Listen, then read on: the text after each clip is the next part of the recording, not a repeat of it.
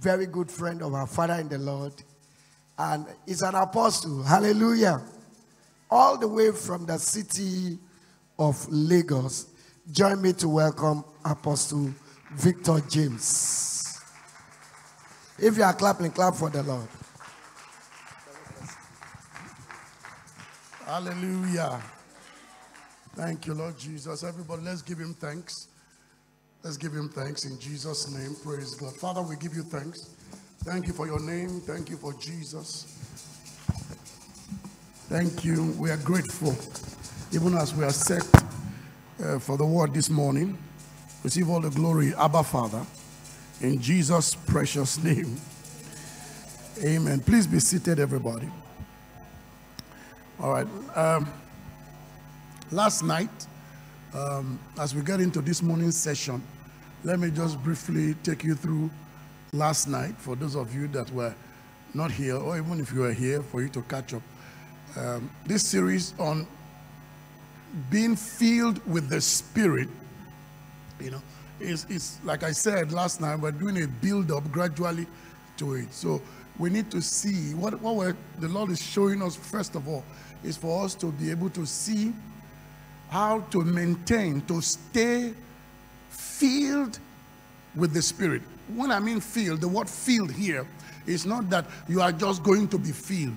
It means that you are filled, but to stay in full, to stay full filled.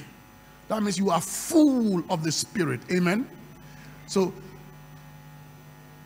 most time, what we learn is that we need to be filled with the Spirit, you know, always, which is okay, which is good, it's scriptural, it's godly. You see, but most importantly, we need to learn how to stay filled, to stay filled with the Spirit. And it's because people are not taught how to stay filled with the Spirit. That's why believers run into challenges most of the time, that they now think or feel not filled with the Spirit, or not full of the Spirit. Amen. So we have to balance that. We have to understand. Thank you, Lord Jesus. Very important that we understand that. You see, once you become born again, what does it mean to be born again? I think that's the first question I should answer as we go into this morning session of this second teaching, the part 2 of this thing. What does it mean to be born again? You see, to be born again does not mean that you are in church. To be born again does not mean that you are a pastor, or a deacon, or a deaconess. That's not what it means to be born again. You are not born again because you are cleaning church toilet, which is good. That's not what it means to be born again. To be born again, according to 1 John chapter 5, verse 1.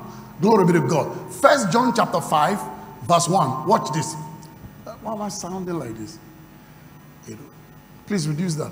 1 John chapter 5, verse 1. He said, whosoever believeth that Jesus is the Christ is born of God. Amen. Anybody who believes that Jesus is the Christ is born of God. That's the one that is born again. Am I making sense?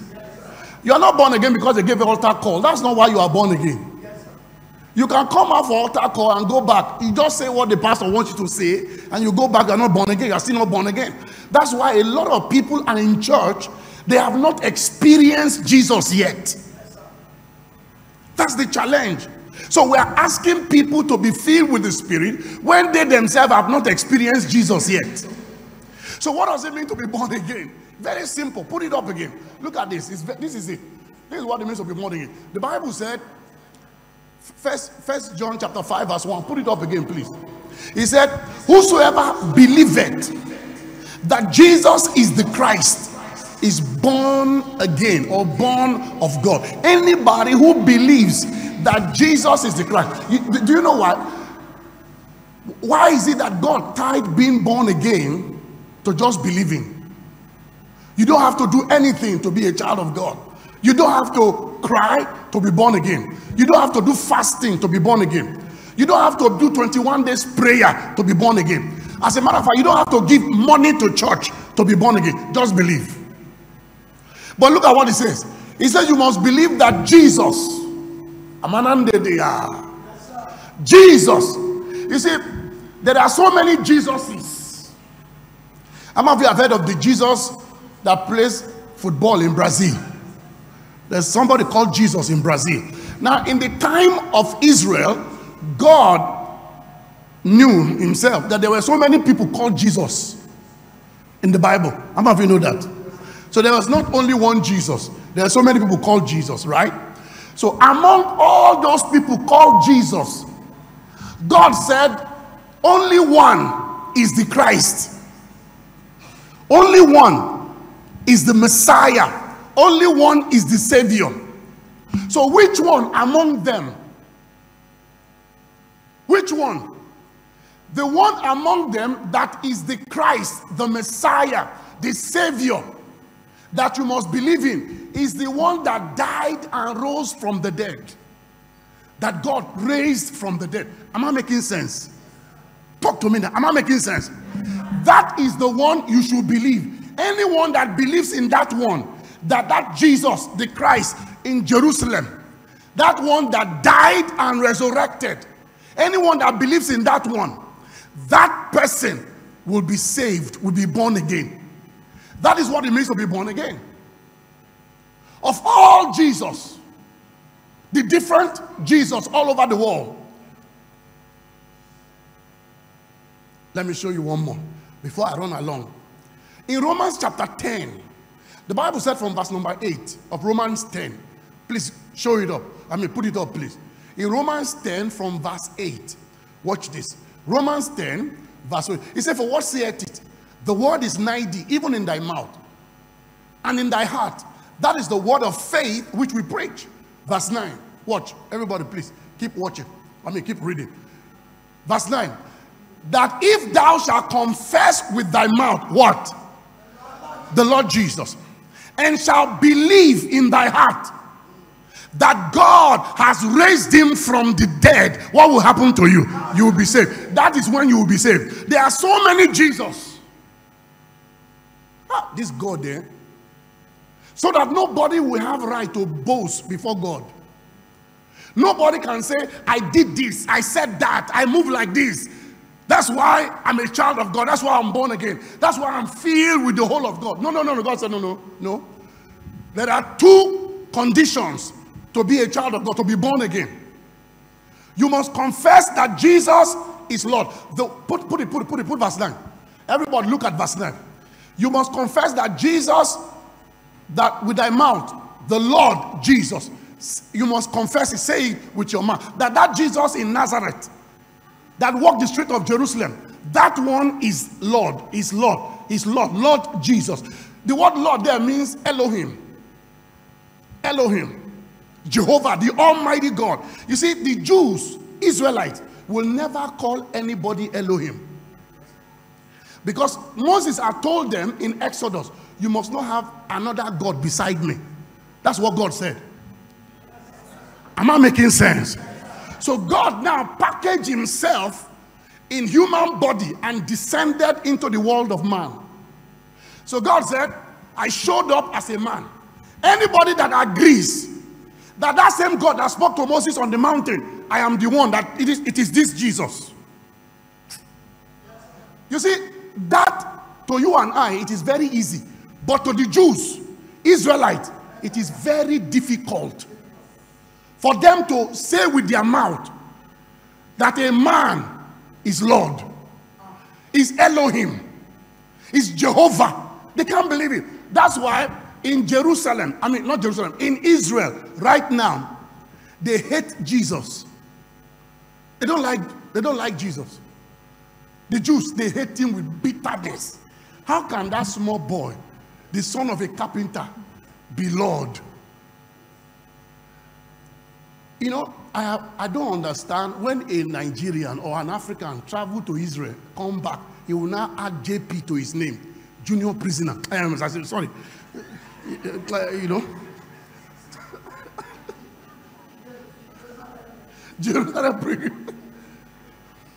When the Jews themselves do not believe that Jesus is Lord.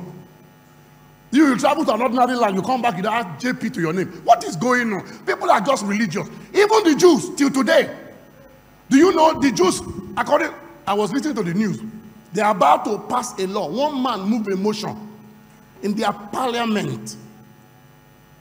One of their lawmakers moved a motion that they should ban anybody from saying that Jesus is Lord in Israel. And you are still carrying the God of Israel in your head. I don't understand what is wrong with us.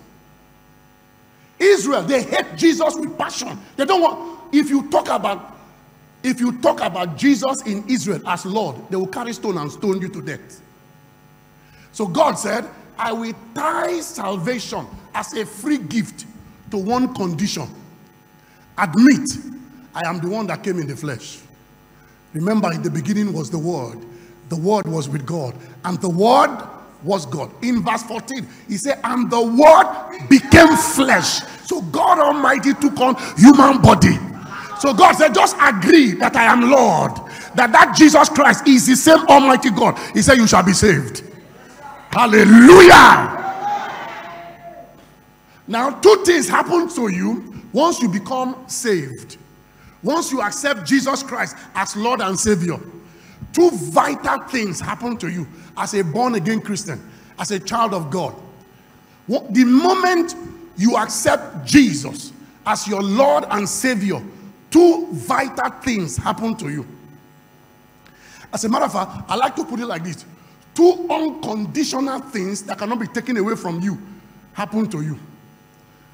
The moment you agree in your heart to believe that Jesus in Israel that was born in Bethlehem is actually the Lord, Jehovah. And then God raised him from the dead. You believe it. Two things happen to you. Thank you, precious Father. Amanagada. See Bible. Are you understanding this thing now? This is how to stay filled. We're not looking for getting filled again. Thank you, precious Father. Watch this. Two things I say happen to you. So let's go through those two things.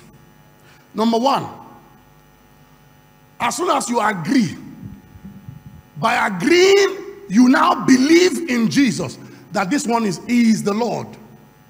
He is Jehovah, the God of the Israelites. He is the one. He is Jehovah. He is that God. And that truly God raised him from the dead. Once you believe that, the first thing that happens to you is that God takes you as a person and presents you to himself. You didn't hear me. What does God do? He takes you and brings you to himself. Am I making sense? Someone say, the day I accepted Jesus as my Lord and Savior, God immediately took me and presented me to himself. You see, you didn't present yourself to God. He presented you to himself. Am I making sense? In the Old Testament, somebody say Old Testament. God does not present anybody to himself. You have to bring yourself. No, now you can't come. In the Old Testament, God does not present anybody to himself. You have to bring yourself. And do you know, you can't find God. So how do you present yourself to God? It's a spirit. How many of you have seen God before? Okay, how many of you have seen a photograph of God before? It does not exist because God is a spirit. That's what Jesus said in John 4. He said God is a spirit. So God cannot be seen. So how do they present themselves to God? So David said, I will come into your presence. Is it that David is lying? Or there is something David is saying that we need to understand? Am I making sense? That's why that song, woo, glory be to God. Somebody's about to be shocked. That song, there is something that makes me come into your presence. That song should not be sung by you. That song is ungodly. It's wrong. There is something that makes me come. You are coming to where? Nobody is qualified to merit coming to God. You can't. You see, in the Old Testament, when they say I'm coming to God or I'm going to present myself to God, they were referring to the tabernacle of Moses. Look at the way people are looking at me. RCCG, are you people hearing truth? There was a tabernacle in Israel that time built by Moses. That tabernacle has an outer court, holy place, and the Holy of Holies. Am I making sense? Now, every time they say they are going to present themselves to God, that means they are going to that tabernacle. Because in the Holy of Holies of that tabernacle, that is where the ark of God's presence was. The ark that represented God's presence. That is where the ark was. Abalandete. Are you hearing truth here? You know, people don't like to hear truth. A lot of people don't like truth. But they are in the church, but they hate the truth. You know why? The truth of the gospel of Christ takes the focus off you. It removes your confidence from you and puts your confidence in Jesus. And people don't like that. They don't want the truth. But the truth is still the truth. So when David said, I will come into your presence, what was David referring to? I will come to that tabernacle where the ark of the covenant was. Come on now. Is somebody understanding it now? All right. See truth. Hey, see Bible to your law. Now, God decided, I don't want anybody to go before that tabernacle anymore. God canceled it. This evening, I'm going to show you how God canceled it. Are you hearing what I'm saying? But because of time, so let me just run through this thing. Hey, I'm telling you, by the time we finish this thing, we will be walking in the air. We will walk filled, not trying to be filled 24 hours in the name of Jesus. Are you hearing what I'm saying? Now, God canceled that tabernacle. He canceled that tabernacle, that holy place, outer court, holy place, and holy of holies. God canceled it. It's no more in existence. The tabernacle in Jerusalem is no more in existence. Somebody say it's no more in existence. Say God does not live inside there again. No, talk to me. Say God does not live there again. All right. So how do we then, as believers, come before the presence of God? How do I come before the presence of God? Now that I've accepted Jesus as my Lord and Savior. How? How do I do it? See Bible. This thing they work out for my body. In Colossians chapter 1, verse 22. Please put Colossians chapter 1, verse 22. NLT translation of Colossians chapter 1, verse 22. Thank you, Lord Jesus. Watch this.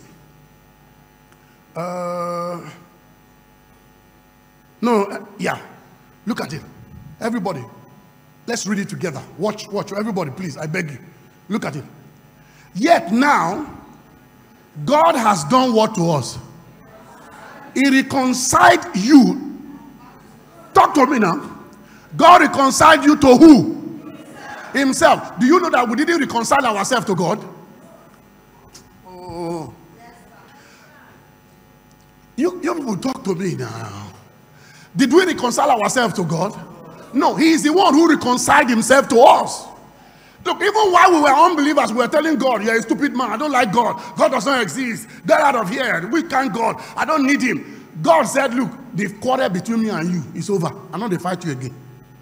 Even if you are fighting me, I do not recognize your fight. I reconcile you to myself. Hallelujah. Oh, the greatest love. See, the love of God. He chose to reconcile Himself, to reconcile me to Himself. So that even in my stupidity, He's protecting me. Barandetes. Do you know, before you got born again, you should have died. But because He reconciled you ahead of time, your mistake could not kill you before you got saved. Somebody say, thank you, Father. All right, watch you. Put the scripture back on. Hey.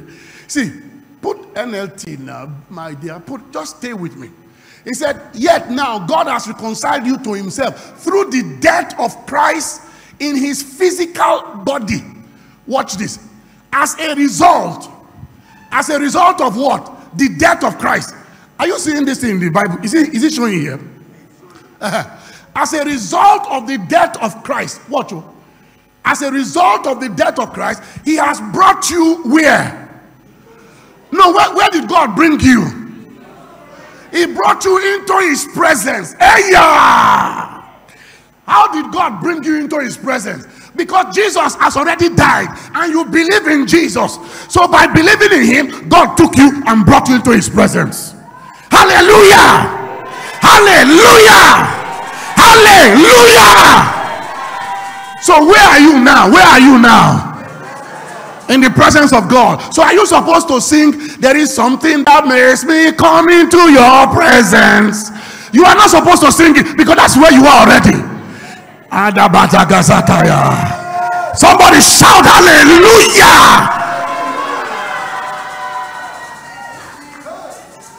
You didn't come to his presence, he brought you there.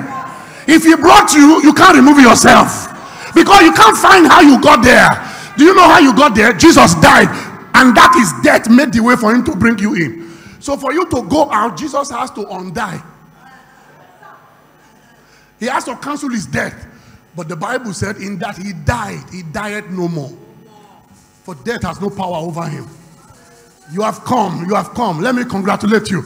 Welcome into the presence of God. I say welcome into the presence of God. Welcome into the Look at me. The presence of God is not inside this building. Some people are angry now. They say, let's go into the presence of God. Say, where is the presence of God? In our church. RCCC, Dominion Tower. That's where the presence of God is. Get out of town. Do you know, once we close service now and we move out of this building, if there is no security man watching this building, thieves will come and steal this television and this camera. And God will be watching them. You know why? God does not live inside here.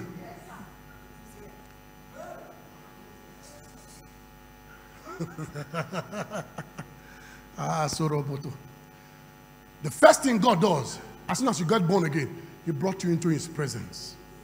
And look at what he says. Put that scripture again.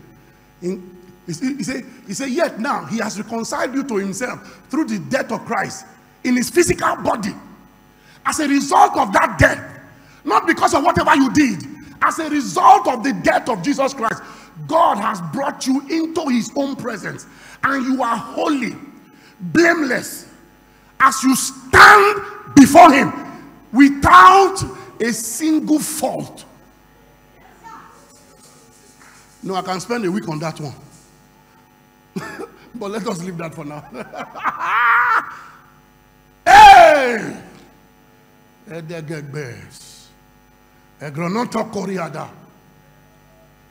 After he brought you to himself, because you are now born again. Look at me. Number 2, God now filled you with himself. You didn't hear what I said. What did God do? He filled you with himself. Somebody say, I'm filled with God. No, say it like me. Say, I'm filled with God. Say it one more time. Say, I'm filled with God. Look, let me tell you, whether you feel it or you don't feel it, it doesn't change anything. You are a carrier of God. In 1 Corinthians chapter 3, verse 16, look at what he said. Thank you, Jesus. Put it up. 1 Corinthians 3:16. Is this 3:16 or 6:16? Whichever one. No, put King James, because it helps to. I will come back to this NLT. He said, know you not that you are what now? The temple of God. You are the temple. You are elegate. He moved into you. So anywhere you are going, who is going there? God. Anywhere you sit, who is sitting down there? God. You know, there's one of my sons.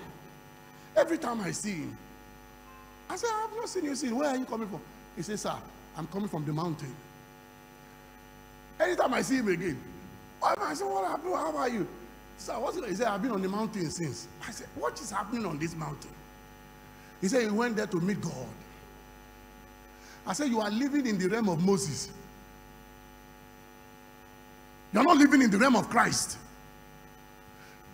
God does not stay on any mountain anymore. He doesn't live on any mountain.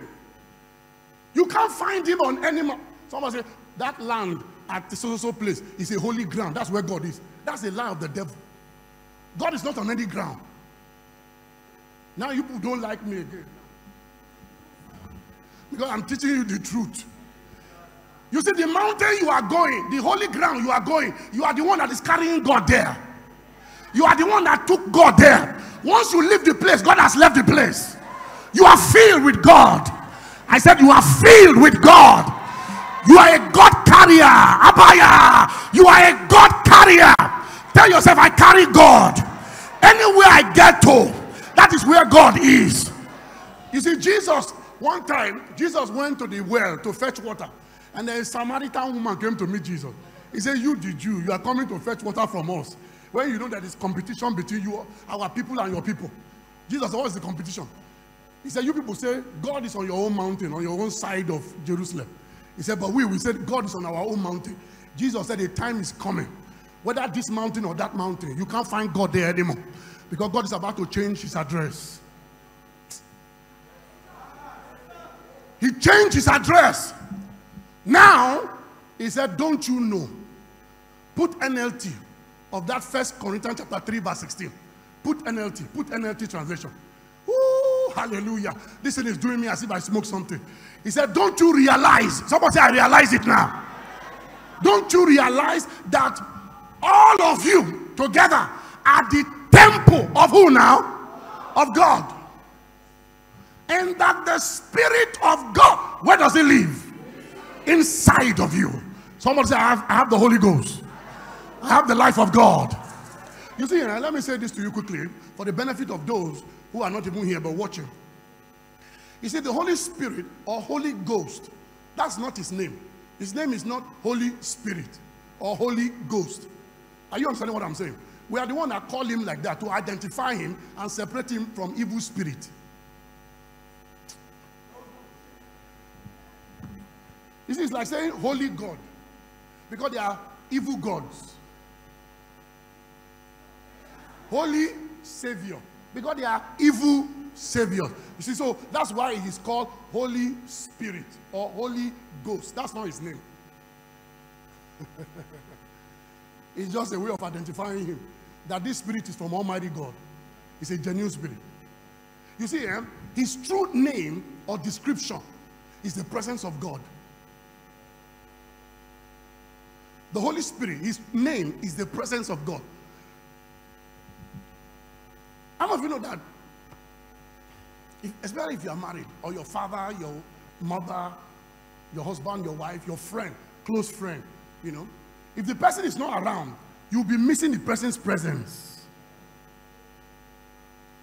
Once you go out, you come back into the room, you can feel that something is not there. You see, that presence of your husband, presence of your wife, presence of your friend, that you are missing. God, his own, is a person. Yeah. Redeem, not hear me on. They not hear me on. Holy Ghost, help them to hear me on. God's presence is a person. Did you get what I said? You see, my own presence is a sense. You sense it. Do you know what I mean by sense? That's why I said if your husband is not around, you enter into the bedroom. You know, or a woman or a man that the spouse died, the husband died, or the woman, the wife, the husband. That's why he said that they have to pack out of that house. Because you can always feel the presence of the husband. You see, it's a sense. But God's presence is not a sense, it's a person. It's a person. It's a being. It looks exactly like Jesus. Am I talking to somebody here? He has hands, he has legs, he has eyes, he can talk. As a matter of fact, he's the power of God. He's everything God. That's why the Bible said, watch this. The Bible said in 1 John In 1 John, please listen to me, because some people, I don't know why some people go to church. The devil just blow them breeze, especially when truth is coming. But if I'm preaching about your enemy now, all your enemies are pursuing to this place. They will die in 7 days. Everyone say, hey, man. They're not, they die. Because if they truly die, the pastor should not remember and say the same thing on Wednesday again.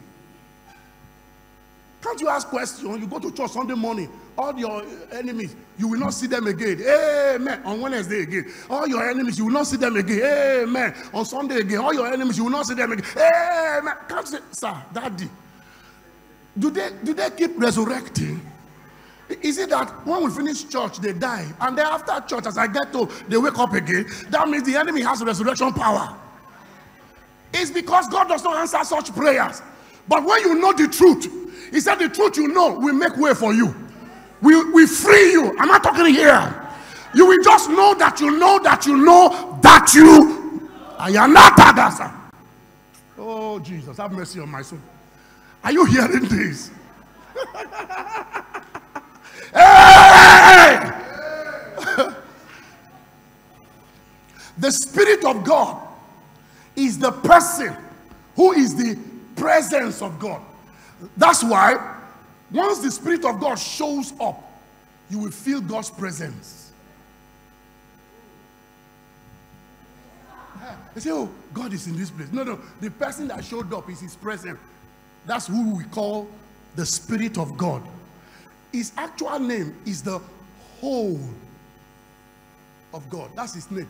The whole of God. The whole of God. That's why God is sitting down on the throne and he's inside you. He's inside me. And he's talking to somebody right now, somewhere, giving them prophecy. Yet, it's the same God. Don't you get it? The Holy Spirit is the one that is doing it simultaneously. So, you know what happens? Jesus, have mercy on me. See Bible. This is raw. What are you talking about? This is not a religious activity. This is raw truth. Okay.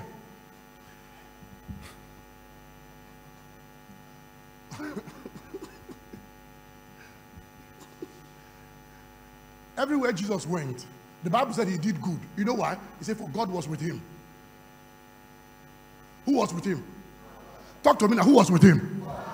Now, how are we sure that God was with Jesus? In Acts chapter 10, verse 38, don't answer off head. You must answer for the scriptures. Because if you answer off head, you answer religiously. How God anointed Jesus Christ of Nazareth. Guess what he anointed him with? The Holy Spirit. So God did not anoint Jesus with olive oil. He anointed Jesus with the Holy Ghost. You didn't hear what I said. And as soon as Jesus was anointed with the Holy Ghost, he went. He went about doing good, for God was with him. So which God was with him? The Holy Ghost. The presence of God is what makes God available to you. I mean, the Holy Spirit is what makes God's presence available to you. So 1 John now says, see Bible, 1 John says, he said our fellowship. Someone say fellowship. No, say like me, say fellowship. Say like me, say fellowship. Our fellowship is with the Father and with the Son. Somebody is missing. Okay, let me show you that scripture. Wallahi, by the time we finish, we'll be walking in the air. God punish the devil. All this satanic harassment will stop. In 1 John chapter 1, from verse 5. Is it verse 5? Put it, let's see. Everybody see Bible. No, put King James now. Or you should look for it for me. Say, I fell. Whether it's verse 3, I can't remember which I actually. Verse 3, Abi. Put verse 3. 1 John chapter 1, verse 3. He said, that which we have seen and heard, declared we unto you, that you also may have fellowship with us. Watch you. He said, and truly our fellowship is with the Father and with his Son, Jesus Christ. Our fellowship, the word fellowship means intermingling, koinonion, an infusion. That's the meaning of fellowship. You know when husband and wife meet, you know what I mean by meet now? Husband and wife, man and woman meet. You know, and they do what husband and wife does or do. I might know what I'm saying. The man gets up that man has had fellowship, intermingling. A part of him and the woman has mixed. You can't differentiate that part of them that has met. Are you seeing it? The Bible said our fellowship, our mixing, our union, infusion is with the Father and the Son, Jesus Christ. My question is, where is the Holy Spirit? Does that mean we don't have fellowship with the Holy Spirit? He's the one that makes the union possible.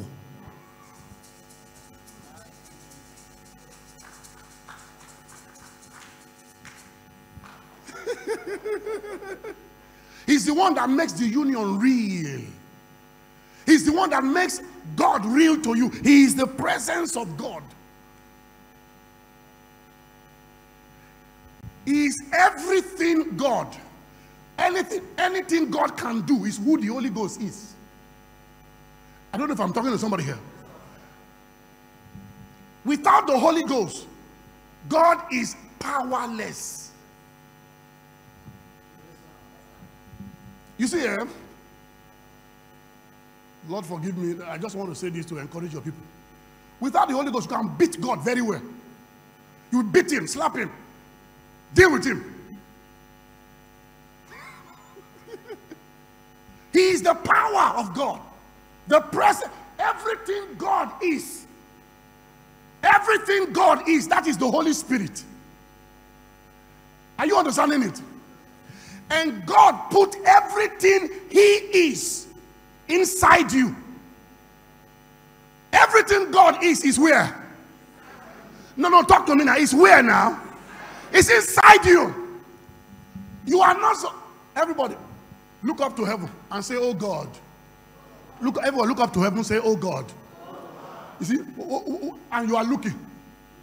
And you too, you are looking. What are you looking? With all this teaching, and the teacher says, which heaven? Where is God? He said, God is up here.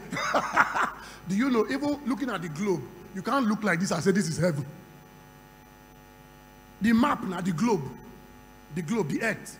You can't stay in one place. Some of us are like this. We are walking like this. But it's gravity that is not allowing us to fall. So whichever part of the earth you are, and you look up, and you say you are looking up, you are not looking at which side you are looking, your head is facing.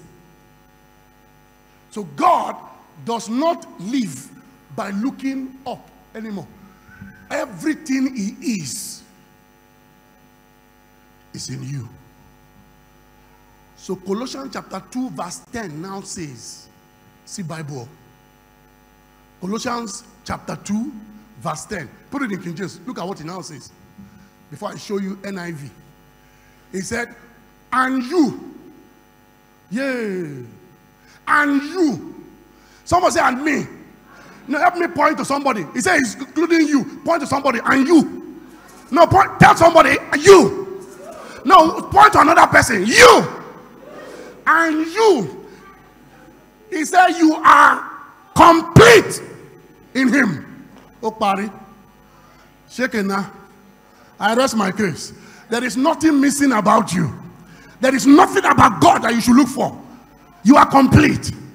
All right, let's say we don't understand English too much. We can't read Colossians chapter 2 verse 10 in King James. Everybody look at NIV translation.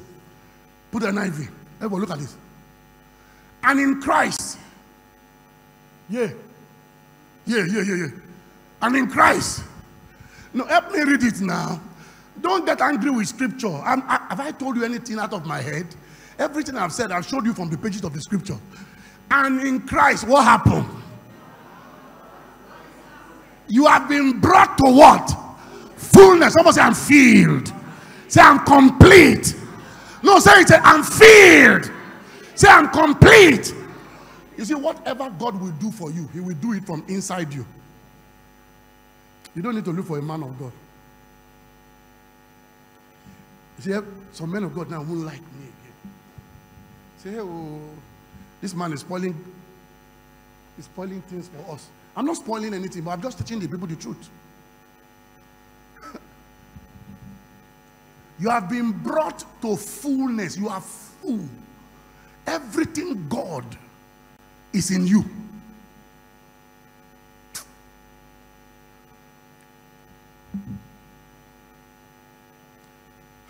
Holy Spirit, grant understanding in the name of Jesus. Everything God is in you. Someone say it's in me. I know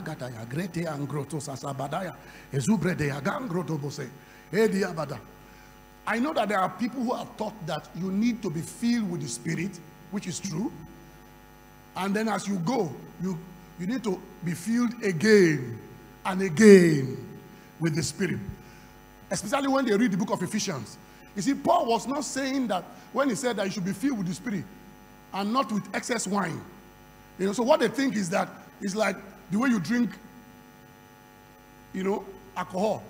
For you to be actually filled with the alcohol, you take one glass, you take second glass, you take third glass. They say, this man is filled with alcohol. I don't know if you know what I'm saying. Do you understand what I'm saying? And that's how some Christians think. Some Christians think that the feeling of the Holy Spirit is to us. You know, like a man goes to beer parlor. They give you one glass of beer. He takes one. He's still normal talking. Takes another one. Takes another one. I remember many years ago, in 1970 something. I can't remember where I went. I've never taken beer in my life. Alcohol. As an unbeliever, I don't know where we went. So everyone was drinking. So my friends now say, what is it? You say, you know, I mean, okay. I said, no, I don't. He said, okay, take one glass. At least take one glass, just one glass. So they now put beer. He said, one glass for me. Me, that my brain has never experienced alcohol before. So I now took it. Go, go, go, go, go, go, go. Just one glass. Suddenly, I felt that the earth was moving. And my friends were shifting right and left. So I now told them, I said, why are you people shifting up and down? They said, we didn't shift. We're not shifting anything. I said, no, I just move. Go like this now. Come move back again. I said, people stop moving. I don't like it. They thought I was joking. I began to urinate on them. When I finished urinating, they now took me home. The next day in the morning, I woke up. I said, come. And I called one of them to come to my house. I said, you know, yesterday I had a dream. I said, in the dream, you were moving like this, and I urinated on all of you. You know what he told me? He said, you're a stupid man. Something you did physically. I said, I thought it was in the dream. You see, I was filled with the alcohol. Are you seeing it? So when the Bible said in Ephesians, be not filled with wine, wherein it is excess. He said, but be filled with the Spirit. He's not saying you take one glass of Spirit, you take another glass of Holy Spirit, you take another glass of Holy Spirit, then you'll be filled with the Spirit. No, that's not what he's saying. You see, the more of the knowledge of what Jesus has done for us that you have and you are walking in, it is the level of the fullness of the Holy Ghost that you will walk in.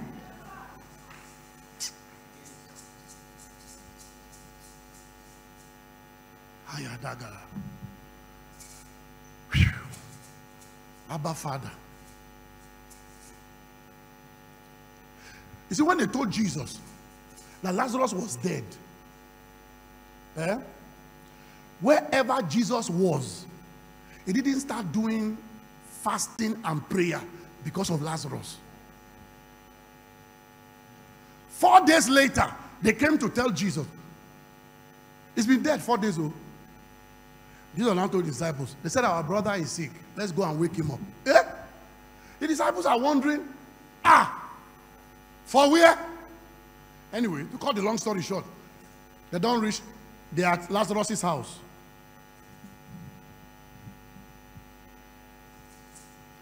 If it's you and I, say the truth before God. What do you think we will start doing first of all? No, talk to me now. Somebody said something. What do you think we will start doing first of all? When we get to Lazarus' their house? You will talk loud. I'm not hearing you now. We start crying. Okay. Apart from crying, what else do we do then?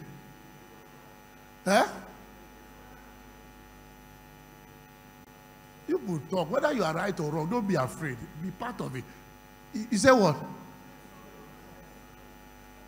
Without praying in tongues. All right. Do you know actually what we'll start doing is that we want to raise Lazarus from the dead. We'll now get a singer, a choir singer, lead us in worship or lead us in praise. This is the day, another day. Holy Ghost must answer me. We don't fight Holy Ghost tire. Only God knows what the Holy Ghost do us. And when we are singing it, it's with vigor and with strength. This is the day, another day. Holy Ghost, if you don't answer me, you're in trouble. Holy Ghost must answer me. You see, while we're singing the song, Lazarus will keep dying more and more. So by the time we finish singing, he would have been dead for 5 days. You see, but Jesus went there with the knowledge that the Father had filled him with everything that he needed to be filled with. When he got there, he said, oh, roll the stone. Roll the stone away. The Bible said the people that were crying for the parent, for the family, started mocking Jesus. You don't know. The man has been dead 4 days. Jesus, I don't care how many days he's been dead. He called him, Lazarus! Hey, yeah. Come forth! The Bible said, God who said, let there be light. He has shown the same light in our hearts. The same light, the same God that said, let there be light. He said he has shown the same light in our heart, so that we, having the same spirit of faith, that means we shouldn't do praise and worship like God. He didn't do praise and worship when he was going to say let there be light. He just looked and saw darkness. He said let there be light. There was no praise and worship, yet light answered. Why is it difficult for you to agree? You are filled with the whole of God. Don't walk by your feelings. Don't think that you are lesser. Am I making sense? Don't think that something is wrong with you. The ayatad of Satan. Thank you, Holy Spirit.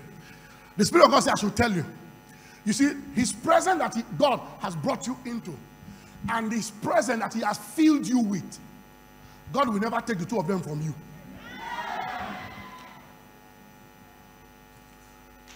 Thank you, Holy Spirit. You see, David said, take not your Holy Spirit away from me. Because the Holy Spirit does not live inside them, it comes on them.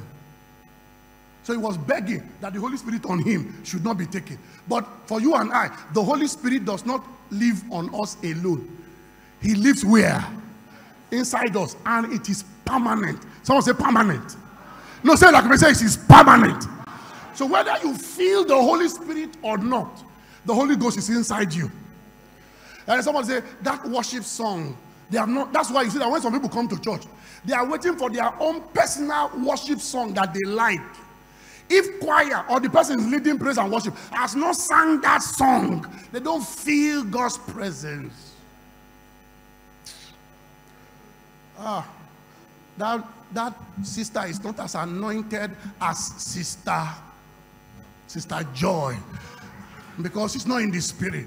She should have known that my spirit was waiting for that particular song. You see, that one is confused. So that kind of a person will be living a life of, I am not filled with the Spirit. But that's a lie. You are filled. You have come to fullness.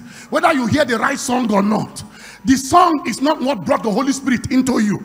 And the song is not what brought you into the presence of the Father. Am I making sense here?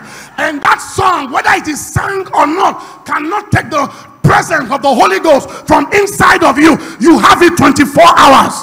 You have it every day of your life. You will have it until Jesus comes back. And by the power of the Holy Ghost, in the name of Jesus Christ of Nazareth, when we say, Satan, stop your activities in my house, whether I feel it or not, the devil has got to stop.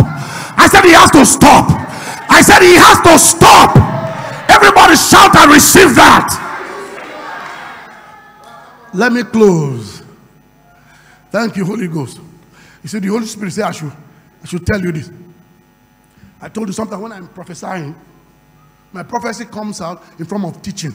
It's still prophecy. So it's not until I start saying, thus saith the Lord. No. But there's nothing wrong with saying, thus saith the Lord. This is what the Holy Ghost says I should say to you. You see, these two things that God has given to you, from being saved, brought you into his presence and filled you with his presence. Are you hearing what I'm saying? He will never take it. He will never take the two of them from you. No, let your amen slap the devil. Whether you slept and woke up on the right side of the bed or on the wrong side of the bed, he will never be taken from you. Somebody asked me, Apostle, how are you sure? No, ask me now, how are you sure? No, ask me very well. As if you're angry. How are you sure? I like that. I'm not afraid of people asking me questions. The Bible said in Hebrews chapter 13, in verse 5, see assurance. See Bible. See assurance. Hebrews 13, 5. No, put King James now. Put King James. See Bible. He said, let your conversation be without covetousness, and be content with such things as you have. For he has said, what did he say? I will never leave you, nor what? Forsake you. He didn't say it because you pray in tongues. He said it before your father married your mother. He said he will never leave you. Someone say, I believe it. No, say it like to me. Say, he will never leave me. Say, I believe it. Say it one more time. I believe it. Look, when you come into the fullness of this understanding, you will be walking in fullness of the Spirit. You will be filled all the time. You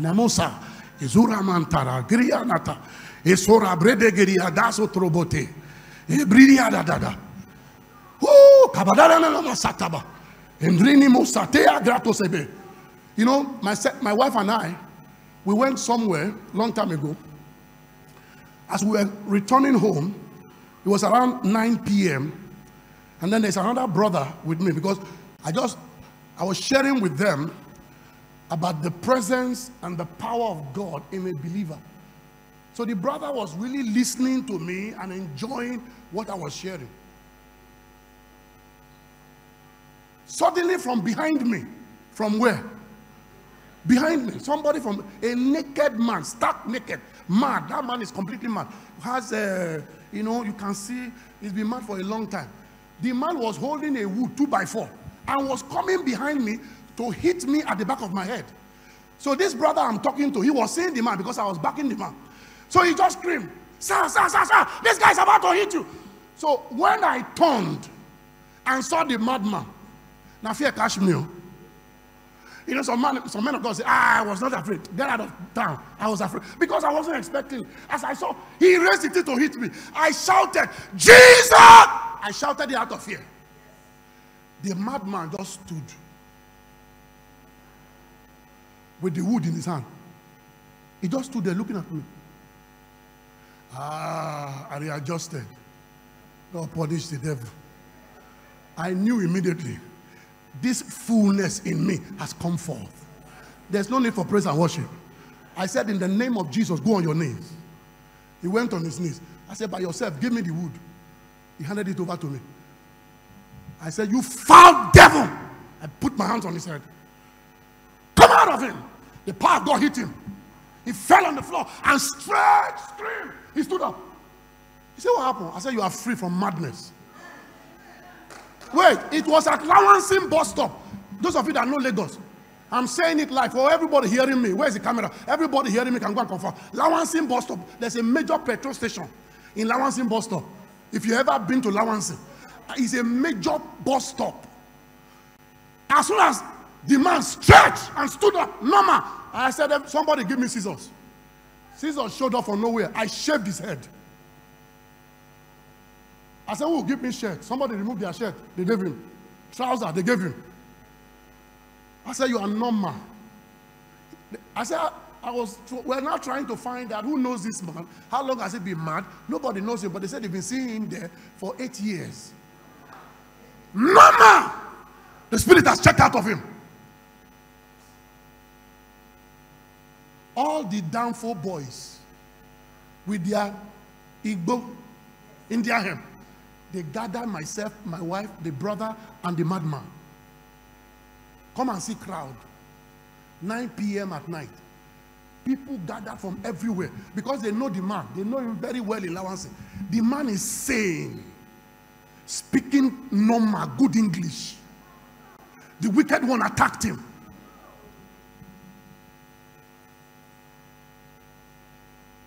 I turned and I faced the crowd. I said, if anybody, if you now go home without listening to me, what I'm about to say next, I said, the thing that came out of this man will enter you and go home with you. Nobody left. Come and see crowd in Lawansin. I led all the Danfo boys and their conductors. I led all the Agbero to Christ. One by one, they were asking me to lay hands on them. I lay hands that night. Over 1,000 people. They were dropping their Igbo in front of me. By the time we finished, if you see the level of Indian hymn on the ground, on the road, Lawansin bus stop, I kept laying hands on them one by one. By the time I finished, it was 1:45 a.m. in the morning. 1:45. I was so exhausted. And I told my wife, let's go home. Because we're finished. Do you know what those area boys did? Their chairman and all of them. They gather all the downfall. If you have been to Lawansin, they gather all the downfall bosses and escorted me to my house. When you see action, you must obey. But I did not need a praise and worship leader. I am filled.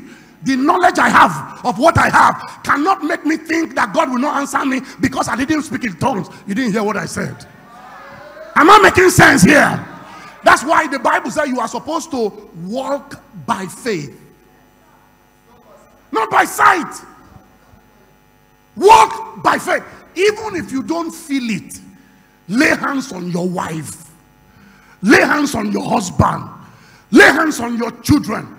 Decree and demand in the name of Jesus, as the east is far from the west, I separate you from the devil. Oh, you didn't hear what I said? Look, I am not boasting, and God is my witness. The Lord Jesus is my witness. I have never taken my children to hospital. My children are in their 30s. I have not, because regularly I talk to them. I don't have to feel it all. Sometimes I just waking up and they're looking at me as I'm I say, in the name of Jesus Christ of Nazareth, I send you, go today. No evil will know you. You know, sometimes I feel like, but man of God, you never do early morning devotion, you are talking. The early morning devotion did not put the whole of God inside me. Now don't verse. Because you think it's early morning devotion that put the presence of God in you. Early morning devotion is good, but that's not what put the presence of God in you. The knowledge that you have and you have decided to yield to of Christ, to walk in, is what brings forth the manifestation of the workings of God for you. Are you hearing me? Ooh, hallelujah. Christianity is simple. It's men that made it difficult. Finally, let me close. Did somebody get something here? Tonight, I'm going to put a roof on this thing. You know what I want to do? I need it to be here early and invite people. Amen? Because you are going to hear things tonight that will discourage the devil against you. The devil just say you just take off.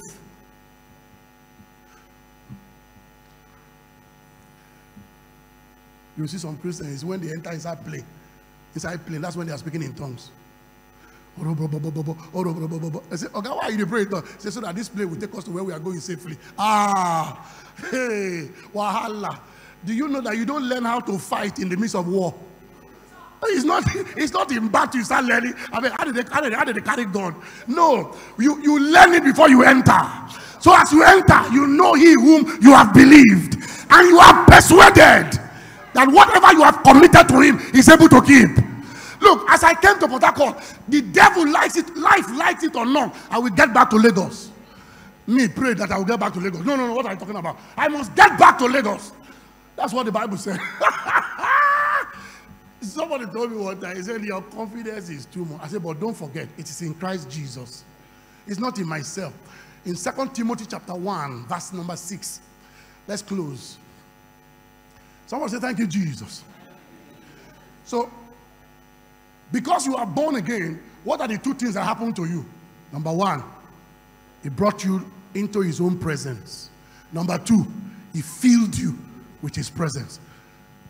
And we are guaranteed that we cannot lose it. two of them. True or false? No, I want to hear that. True or false? Remember, I will never what? Leave you nor forsake you. That's what he said. I didn't say it. That's what he said.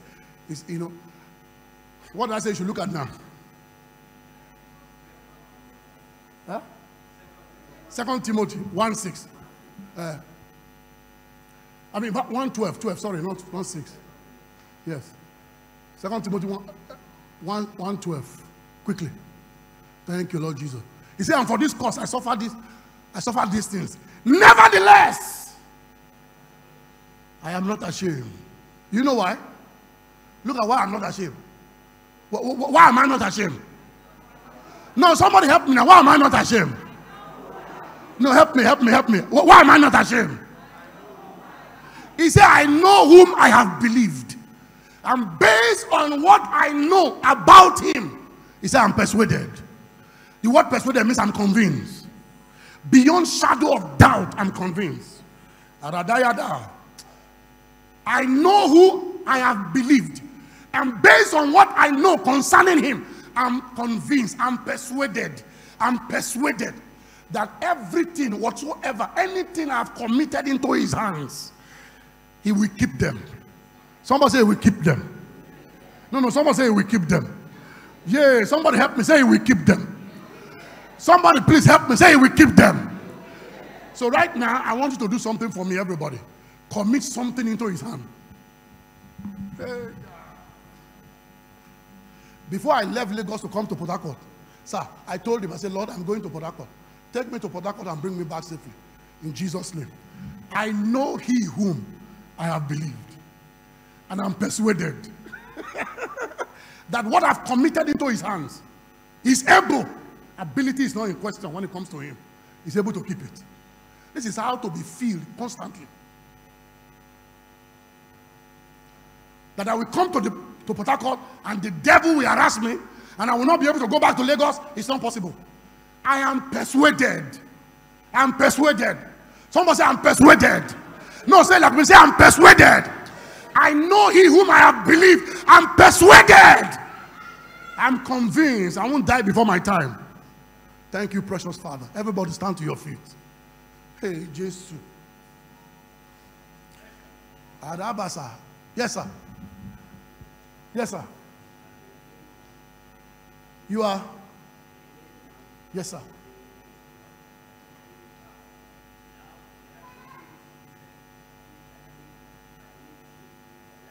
Yes, sir. Please give me a microphone. Yes.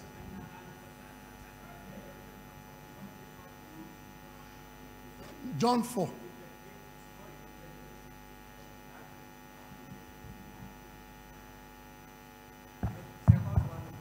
Amen. The Spirit has come into me. When the Spirit is in me, which God has deposited in me, nobody can take it away. Yes. What if I commit sin? Okay. You know, thank you, sir. I think you should sit down. I think I should answer that, right? Please, everybody sit down in a minute. Let's answer that. He said, he asked two questions. The first question he asked is that Jesus in John 4 looked up to heaven. That's what the Bible said. I looked up to heaven and spoke to God. So let me answer that first. Now, you should know, first of all, yeah, Jesus lived under the Old Testament law. The Holy Spirit has not come to live on earth yet. Am I making sense? Who was on earth as at that time? Jesus, not Holy Spirit. That's why in Daniel, the Bible said when Daniel prayed to heaven, as the angel was coming to give him answer, the prince of Persia, the prince of Iraq, the word Persia means around Iraq. You know Iraq now? There are some demons around Iraq that's fought his prayer from coming down. Are you seeing that? But when Jesus came, when Jesus came, died for us, and ascended into heaven, the Bible said in Ephesians chapter 4, what is it? That he that descended is the same that first of all ascended. Why did he ascend? That he may fill all things. Now all the space that all those demons were operating, Jesus passed through all of them as he was going into heaven. So right now, he has become their head. They can't block anything again. So when I pray, instead of them to block my heaven, for that not to be able to happen to me, God, through Jesus Christ, sent the Holy Ghost. So how did the Holy Ghost come? He crashed into the earth. Oh, you didn't get it? The network of the devils in the atmospheric heavens, he crashed through it. Because that's the greatness of God's power. That's who the Holy Ghost is. He crashed through it and entered into the earth. So he didn't go back to heaven. He's here now. So anytime you are praying and talking to God, God does not answer you from heaven. He answers you from the Holy Ghost inside you.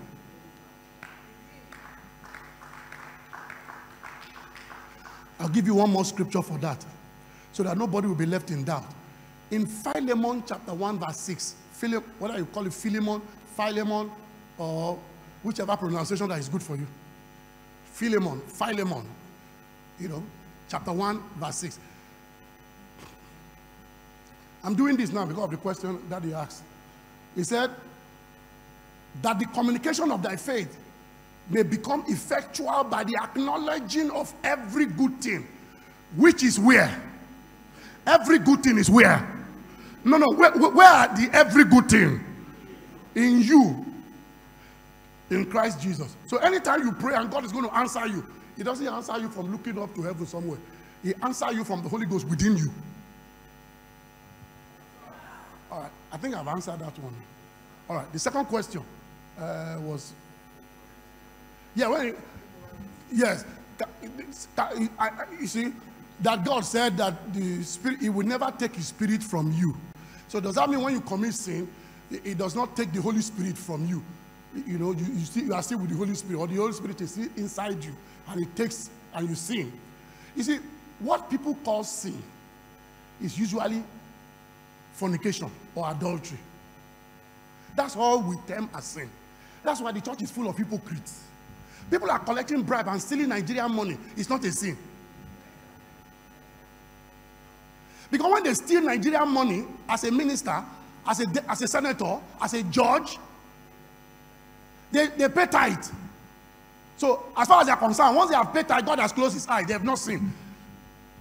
Look, the worst sin in the New Testament is unbelief. It is you and I who classify sin. So we now make sexual sin higher than stealing Nigerian money.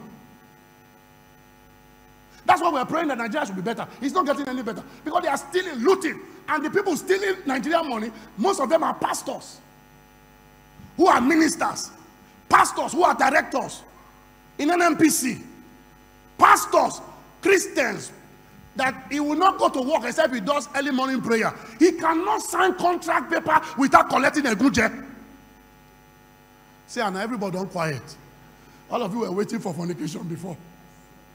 You see, we just lie to ourselves. We lie, we deceive ourselves. That the only sin, you know, we now make it as if the only sin that there is sexual sin. So if you do not commit sexual sin, you have not sinned at all. Look at deception. So you see, there is no classification of sin in the Bible. That's why it calls it the works of the flesh. Greed. As a matter of fact, the Bible says that's the one that takes the soul of a man. Greed, covetousness. It takes a man. It makes a man. It comes to the person that is greedy and takes his life. Greed. All right. I haven't said that. I said that to help you to know this wrong idea we have that unless a brother or a sister commits sexual immorality, they have not sinned. They have not sinned at all. You know, they don't sin. They are not sinners. So the Holy Ghost is with them. The one that collects bribe, the Holy Ghost is still inside him. But the one that commits sexual fornication, the Holy Ghost has left him. Are you understanding what I'm saying? Sin is sin. And the wages for it is death. Not God, I'm sorry. See, I'm sorry. You didn't hear me. The wages for sin is what? Death. It's not, oh God, I'm sorry, I've sinned. Oh God, forgive me, I've sinned. No, that's not the wages. The price to pay for sin is what? It's death. It's not, you won't find anywhere in the Bible say because you sin, tell God I'm sorry. There's nothing like that. You sin, you must die. For the soul that sinneth must die. So somebody now came to die for our sin. Don't you get it? Who died for our sin? Jesus. He now came to die for our sin, so that our sin will not make God take from us whatever he has given to us. So watch. The Bible now said in Romans chapter 4 verse 25. See Bible. Romans chapter. You know, there's a woman that I know in church. Anytime she comes to church, she's always having, she calls it the spirit of discernment. I discern. I just perceive in my spirit that this sister is sleeping with men. Meanwhile, the woman can nag her husband. The husband left home because of nagging. She can, what you call it? So you want to, the husband left home. As far as she's concerned, she has not committed sin. She's not dealing with her husband. Meanwhile, the Bible said one of the worst sins you can commit to grieve the Spirit of God is for your mouth to say things about the next Christian that is wrong.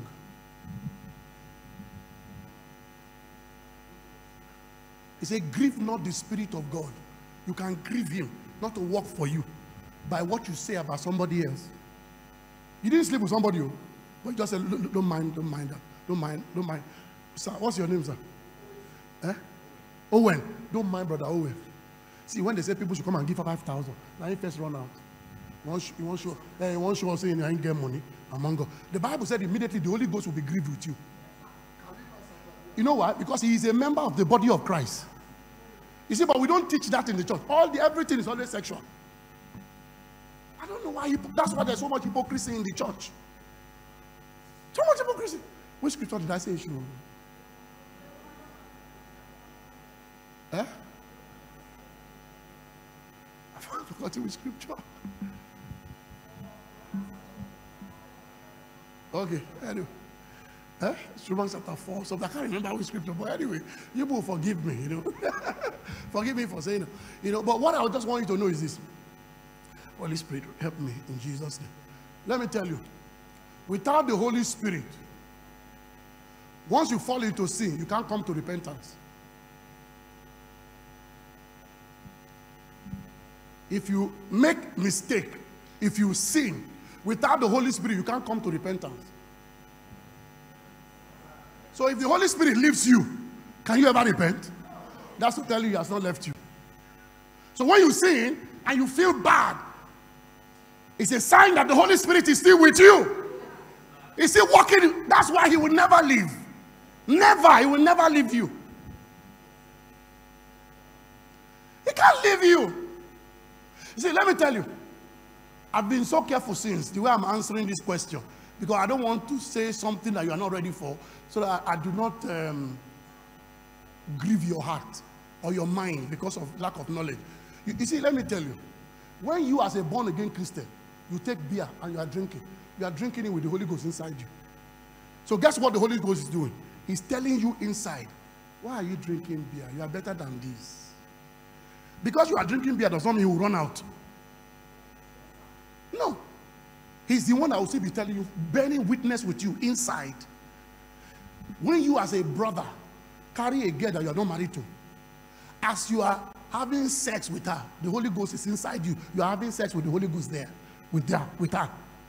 And as you are having the thing, he's telling you, you are not supposed to be doing this. You are the righteousness of God. That's why when you finish having that sex, you now start feeling bad. See, the Holy Ghost does not leave us like he leaves them in the Old Testament. You know why? Somebody had paid the price for the Holy Ghost to stay with us. I remember the scripture now. Thank you. Romans chapter 4, verse 25. God punished the devil. See Holy Ghost.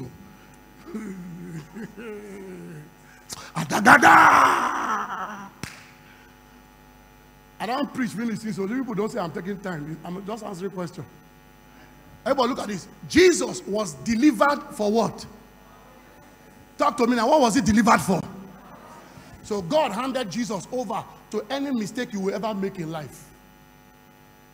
Oh, is that not comforting? Any mistake you will ever make,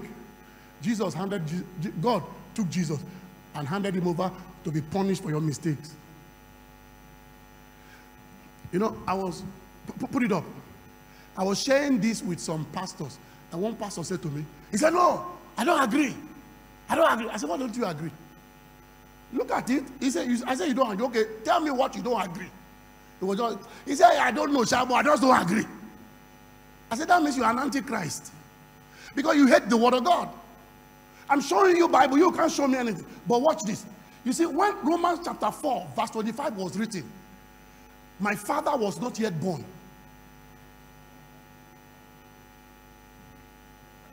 Okay, let me not use my own father. What of your father? Was your father born when this thing was written? This thing was written over 2,000 years ago. But God knew you were coming. Oh, talk to me now.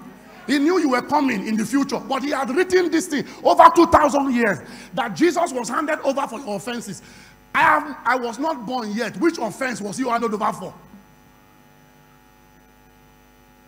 You see, I have children by the grace of God, my wife and I. My children are going to have their own children, those children will be my grandchildren. Those my grandchildren that are not yet born. Romans chapter 4, verse 25 is for them. Am I making sense? It's for them. But those children, they've not done anything wrong yet. They are not even alive.